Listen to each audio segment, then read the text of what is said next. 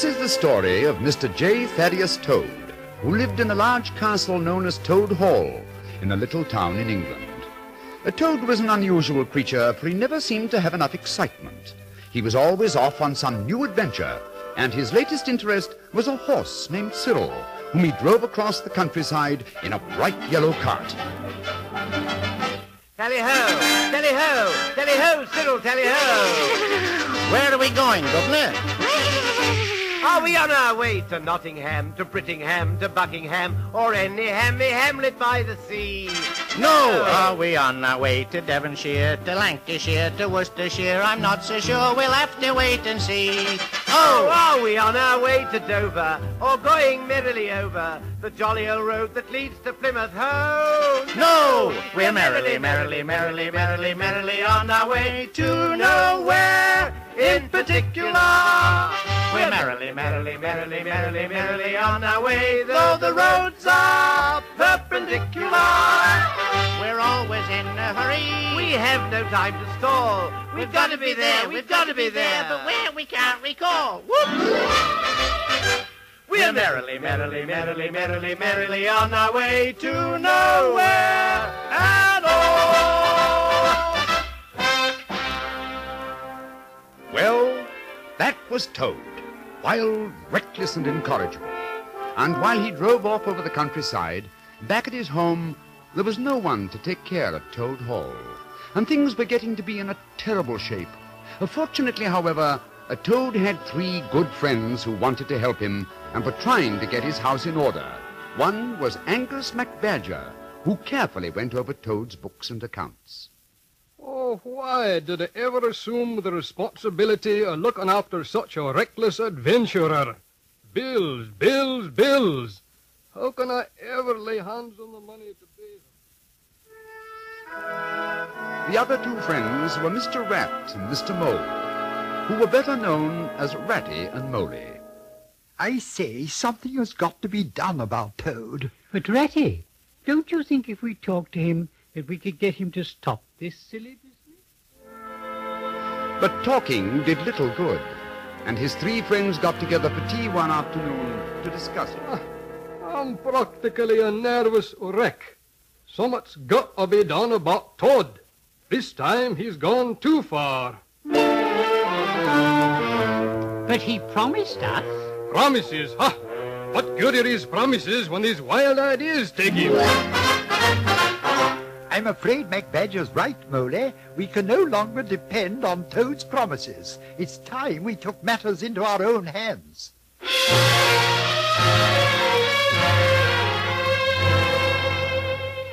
And so MacBadger, Ratty, and Moley started out to bring the reckless Toad back to Toad Hall. Unfortunately, however, they were a little late, for that very afternoon, while Toad and his horse Cyril were resting by the roadside, a big, bright red motor car came chugging by, driven by a bunch of weasels. Toad had never seen a motor car before, and... Hey, Luke! Gad! What is it? Lummy, Governor, it's a motor car. A motor car? A motor car? Gad, what have I been missing? Well, as Toad saw that, a new idea came into his head, and he started off after that motor car, bouncing and chugging down the road as if he were a car himself. Honk, honk, honk, honk. Toady was transfixed with rapture. You could tell it was love at first sight as he pulled up behind the car and watched.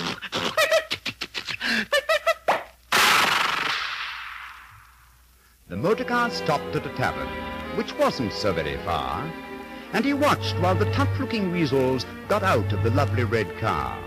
Now, weasels, you know, are deceitful and not to be trusted at all. But how could Toady know they'd stolen that car? He didn't have a crystal ball. But Toady wasn't one to dally. He made up his mind like a flash. Get in the back seat, He said to Cyril. Well, I see what they'll take for it. Cash.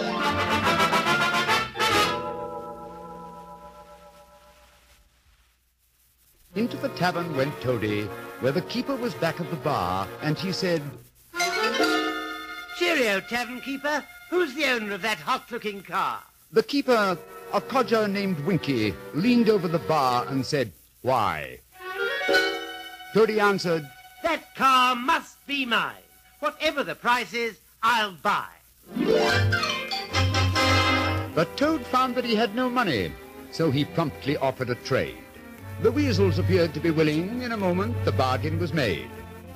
Then Toady drew up a paper with almost incredible speed, and he called on old Winky the keeper to pop over and witness the deed. Now, Toady was not a bit stingy. He never did anything small. The weasels gave him the red motor car, and he gave the weasels Toad Hall. Traded Toad Hall. A castle worth hundreds of thousands of dollars for a red motor car? Hard to believe, isn't it? And when it turned out that it was a stolen car, and Toad told the police he had traded Toad Hall for it, well, they wouldn't believe him. So the police took Toad to jail for car stealing. Well, it turned out that the weasels were thieves, and Winky the tavern keeper was their leader. But there was no way for Toad to prove that he hadn't stolen the car, so he was locked up in a cell. But, as you know, Toad was a clever rascal, and before long...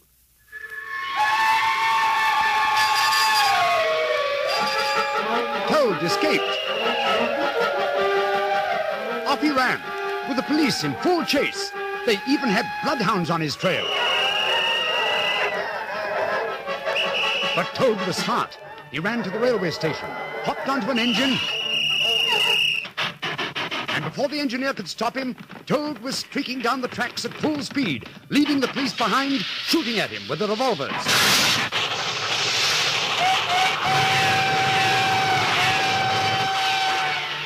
Well, Toad got away without being hit. And of course he went right to the only real friends he had, Ratty, Moley, and MacBadger. You can imagine their surprise when he got to their house.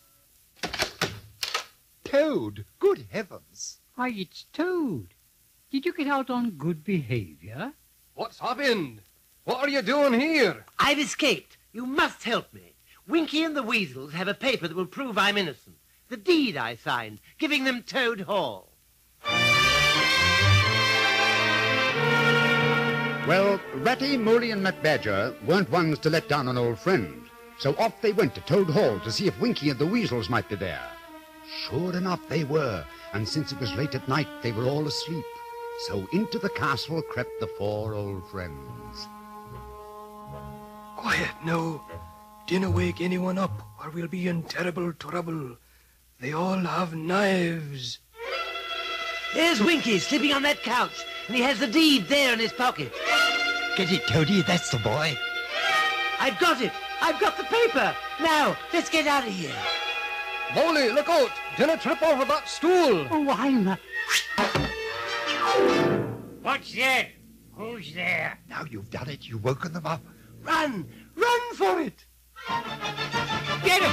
Get him, you blokes! They've got the deed! Toad, Moley, Ratty, and MacBadger ran as fast as they could, the weasels and Winky running after them. Knives were flying through the air, and it looked for a while as if they might get caught. But they managed to run through the door of Toad Hall in time to shut it right in the face of the weasels. And the weasels ran smack into it.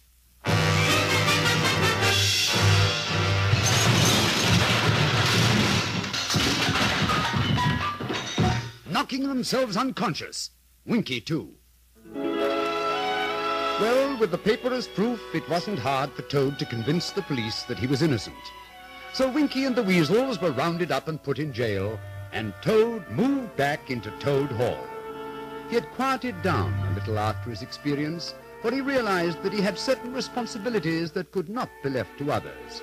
Ratty and Moley and MacBadger came to see him often, in fact, almost every afternoon for tea.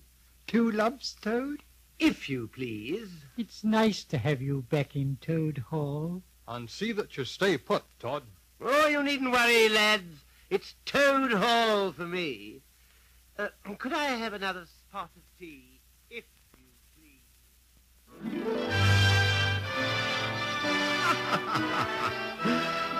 that's the story of Mr. Toad. Mr. J. Thaddeus Toad of Toad Hall. He learned quite a bit from his experience. It's something that we can all think about and learn something from, too.